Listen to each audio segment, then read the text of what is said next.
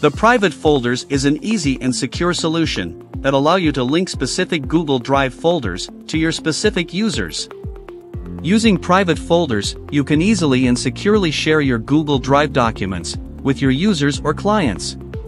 This allows them to view, download, and manage documents in their own private folders.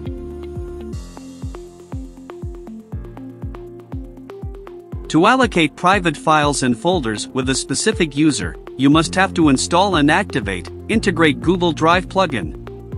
Navigate to Plugins, Add New, search for Integrate Google Drive, install and activate Integrate Google Drive plugin by SoftLab.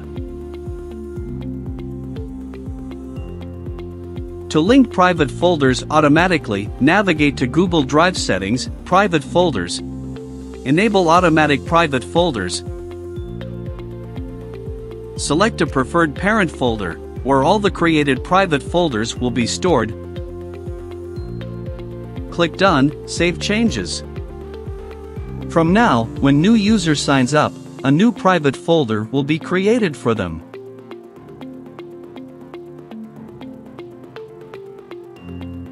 To link private folders manually, navigate to Google Drive, User's Private Files.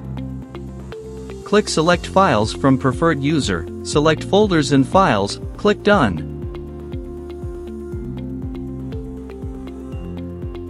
Navigate to Google Drive, Shortcode Builder, add new shortcode, select File Browser, from Sources tab. Enable Use Private Files. Copy the shortcode and paste inside any of your page or post.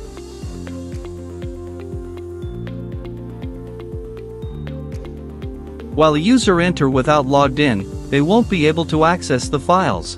Only will discover the error message. On the other hand, logged-in users with specific user credentials will access the files and folders, which they are allocated to access.